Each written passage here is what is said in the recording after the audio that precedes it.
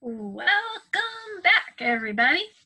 Okay, so we are here to read the next chapter of George Muller. And in our last chapter, it was a pretty long chapter. There were a lot of things that happened in the last chapter. Remember, he started a breakfast club for some of the orphans, and there were 30 or 40 kids that got around his table every morning, and some of them were even adults. And everything seemed to be going super well, but then their little son died, and he also got sick. And so he had to go to get better outside of Bristol.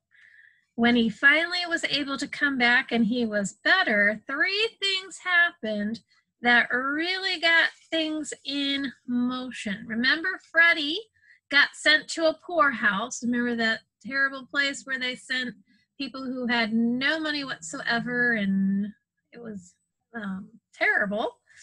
So Freddie got sent to the poorhouse, and then the other man from his church, Bill Wentworth, he didn't believe that God could provide for his needs if he prayed. And then, remember, he went and found the book, the biography of A.H. Frank, which was the guy who started the orphanage back at Hale University that he had stayed at. So all of these things are floating around in George's mind, and he prayed, "Help me find a way to reach the orphans before it's too late." And that is where we are starting off today. We're on chapter 9, and this chapter is called The First Orphanage in Bristol. So we are going to find out how God starts this orphanage. The Wednesday night, 2 weeks before Christmas, was cold and windy. George and Mary Muller walked arm in arm up Paul Street from their home towards Gideon Chapel on their way to a special meeting. When they arrived, they found the chapel already crowded with people. They made their way to the front of the chapel. As George stood to speak, he could feel his heart thumping wildly with excitement and anticipation. He cleared his throat and began the speech that was to be the outline for the rest of his life's work. "I have called this meeting for one purpose," he began. "God has told me to start an orphanage." The audience let out a gasp and murmured as George went on to tell them about the pattern of operation for his orphanage. There would be no collections, no asking for money, and no payment required from the children who were taken in. Instead, George would rely on God to supply all the needs of the orphans. After he had finished talking, George invited questions from the audience. Some were practical, such as, where was the orphanage to be located? George did not know, since God had not yet shown him the house. What orphans would he take in, and how many? George thought there would probably be around 30 girls, aged 7 to 12. Well, how old would a girl be when she left the orphanage? George wasn't sure. He hoped to find work for most of the girls as domestic servants when they were 12, but no girl would be returned to the streets before she was too old, because she was too old for the orphanage. Some place would be found for her to go. Did he have any staff? Not yet. Some of the questions were more spiritual. One man with a long gold watch chain draped across his ample belly asked if George really thought God was interested in the daily needs of an orphanage. Did he honestly think, for instance, that God would send chamber pots and bandages, school books, and socks for 30 girls whom no one loved or cared about? George replied that they would have to wait and see, but in his experience, there wasn't anything too large or small to ask God for. When the questions were finished, George concluded the meeting in prayer, and then he made his way to the back of the chapel to greet people on their way out. There he heard all of the comments people had not wanted to make in front of others. "I do think it's a big project to take on," said one elderly woman. "I think if God is calling you to work with orphans, you might be better to take one or two into your home. It doesn't do to bite off more than you can chew. Besides, if the orphanage failed, it would be an embarrassment to us all," she told George, patting him soothingly on the arm. "Well, I never heard of such a thing," muttered another man as he put on his hat and coat. "I don't see how it could possibly work. The poorhouse is the best place for an orphan. Can't get in any mischief there." "If you were an Englishman, Mr. Muller," began another woman in a proud voice, "you would know that this type of thing is not possible in England. It is not the way we do things here. Perhaps asking God to supply all your needs is the way things are done in Prussia, but not here." George looked her in the eye. "I believe God is our provider wherever we live," he said kindly, thinking to himself that this was one of the reasons he was starting the orphanage, to show people that God does indeed provide. But for every negative comment, there was a positive one to counterbalance it. One woman pressed a 10-shilling note into George's hand and said, "I will pray for you every day, Pastor Muller. May God guide you." Another woman stood squarely in front of George, and looking him right in the eye, she said, "I'm not much with book learning, sir, but I know how to cook and clean, and goodness knows I've mended 1,000 socks in my day. If you can use me in your new orphanage, I'm ready to be put to work. And don't worry about paying me. The good Lord's never let me starve yet, and I don't think he's about to now. If you can have faith for those 30 girls, I can have faith for myself." "God bless you and thank you," said George, shaking her hand. "You are just the type of person we need. Come to my house tomorrow and we will talk." The woman nodded and waved goodbye as she walked out the door. As George and Mary walked home, they talked about the meeting. Despite the negative comments, it had been a good evening in many ways. George had known that some people would disagree with his plan, but he also knew that some people, like the woman who had offered to cook and clean for the girls, would be in favor of it, and those people were an inspiration.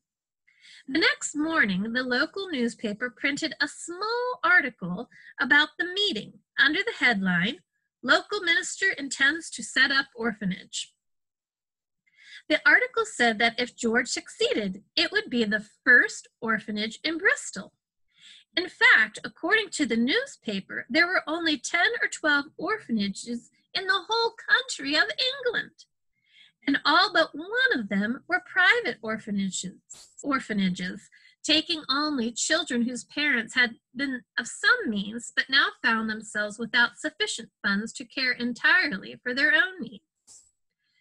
The London Orphan Asylum, for example, insisted that children of domestic or agricultural servants and children of journeymen tradesmen would not be eligible. On top of this, children with any medical problems, diseases, or deformities were not accepted. George was glad that he had made it clear that the new orphanage would not turn away any child in need as long as there was a space for the child. Later that same day, George received a letter. He frowned as he turned it over and saw that the postmark was from a town 100 miles north of Bristol. He could not think of anyone he knew there. He opened the letter and began to read. "Mary, Mary," he yelled, "come and listen to this." Mary came out of the kitchen, wiping her hands on her apron. "What is it, George?" she asked, surprised. "This letter is from a married couple. Listen to what it says." He cleared his throat and began to read. "We offer ourselves to the service of the intended orphanage if you think us qualified for it." "Oh, George," gasped Mary, "however did they know? You only announced it last night." Now, counting the housekeeper, we had 3 possible workers. Wait, Mary, there's more, said George as he read on. Also, we would give up the furniture, etc., which the Lord has given us for its use, and we would do this without receiving any salary whatsoever, believing that if it be the will of God to employ us, he will supply all our needs.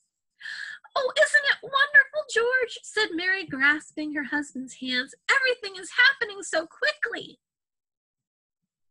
In a way it was, yet in another way, George had been preparing for this for many years, ever since the day he had trusted God to supply his needs at Hale University. George answered the couple immediately and accepted their offer, though he did tell them the orphanage didn't yet have a house or anything to put it in except what the couple brought with them. No sooner had he mailed the letter than household items began arriving at his home. One man who had been at the meeting the night before had collected things from his neighbors to give to the orphanage: 4 knives, 5 forks, 1 jug, 4 mugs, 3 salt stands, 3 dishes, 3 basins, and 28 plates. After the man left, George scooped 3-year-old Lydia into his arms. You see, little one, God will supply all our needs according to his riches and glory, he said, as much to himself as to her. Lydia giggled as he whirled her around and around the parlor.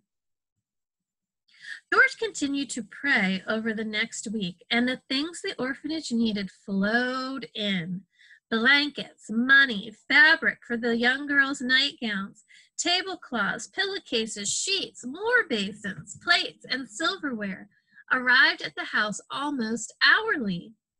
George kept a careful record of every item and every penny that was donated.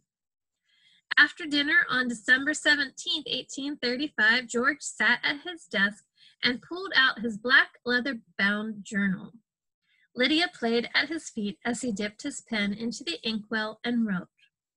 This evening, another brother brought a clothes horse, 3 frocks, 4 pinafores, 6 handkerchiefs, 3 counterpanes, 1 blanket, 2 pewter salt cellars, 6 tin cups, and 6 metal teaspoons. He also brought 3 shillings and 6pence given to him by 3 different individuals. At the same time, he told me that it had been put in his heart. He told me that it had been put in the heart of an individual to send tomorrow 100 pounds. That was a lot of money. The next afternoon, the same man returned with more items, including 16 thimbles, an iron, a sugar basin, 4 combs, and the 100 pounds promised. He counted the money out for George. But instead of being happy to receive it, George was troubled when he heard who had given it. A poor spinster who lived in a boarding house.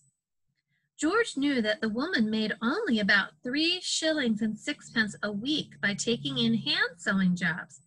It would have taken her 12 years to earn the 100 pounds.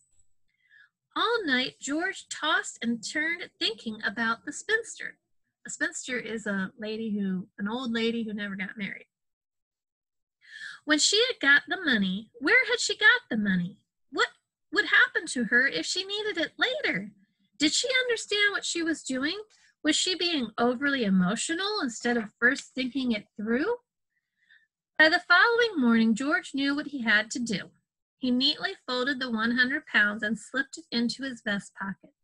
Mary, he called as he stood at the door, I have to make a visit. I should be back in an hour or so.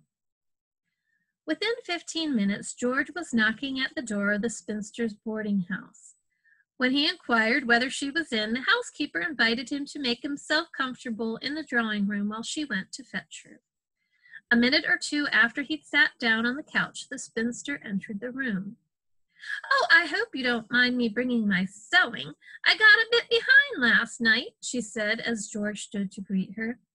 Not at all, replied George. I will not keep you. I came to ask you a simple question.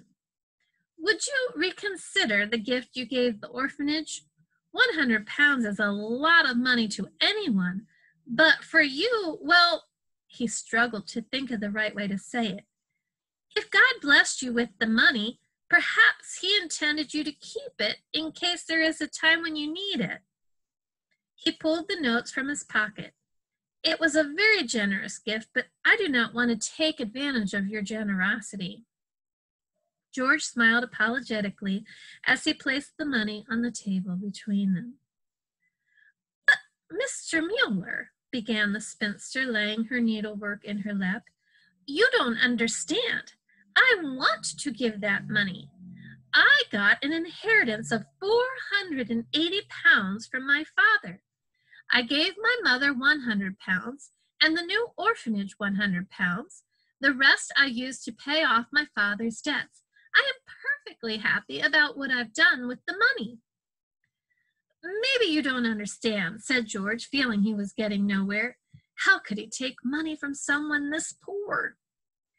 Now, Mr. Muller, I don't want to contradict you, but I believe I do understand, the woman said very seriously. The Lord Jesus gave his last drop of blood for me, and should I not give all the money I have for him? In fact, I have 5 pounds over, and I have decided to give that to you as well, for you to share with the poorest members at the chapel. George's eyes swam with tears. He knew he could say nothing but thank you. He had come to the boarding house to find answers, and he had found them. The spinster was giving the money because she wanted to, and not because she felt manipulated into it by anything or anyone. Thank you, George said as he left the room. I don't say thank you just for myself, because you have not given the money to me. You have given it to the orphans of Bristol. May God bless you generously. The spinster nodded. I only hope God will allow me to give you more before I die, she said. On his way home, George stopped outside a large 3-story house on Wilson Street, not far from Gideon Chapel. A member of the congregation had told him it had just come up for rent, and George was anxious to see it. The house was number 6 in a long row of identical houses. Each house was made of brick, had 6 windows, 2 on each floor, and had the same wooden eaves. As George cupped his hands against the front window pane and peered inside, he heard a voice behind him. Interested in the house, sir? It's for rent, you know. George stepped back and turned around. He looked into the eyes of a tall, well-dressed man. I can show you inside if you would like, the man offered. Thank you, said George. I'd appreciate that. Inside, the house was roomier than George had imagined. It had 3 bedrooms upstairs and a large living room on the middle floor, and the stove in the kitchen on the ground floor was big enough to cook for 2 families. The house was perfect, and by the time George left it, he had agreed to rent it. He hurried home to tell Mary. It was almost too good to be true. He had 105 pounds in his pocket, and he now had a house to run the orphanage in. And by the time he got home, he had an opening date in mind as well, February 3rd, 1836. All right, that's the end of that chapter. So he is going to be starting the very first orphanage in Bristol, and God just started bringing in people to work, bringing in all the materials and supplies that he would need, and then the money that he needed, and then the house. So God was providing every single thing that he needed, which was one of his prayers, so that people would be able to see that God does supply your needs when you ask him, and that he does supply all of your needs. So that's where we're going to stop today. We will hopefully be able to continue this, and we'll talk about what is going to happen with this orphanage, who's going to come, and how many kids will be there. So we will pick that up next time. Bye-bye.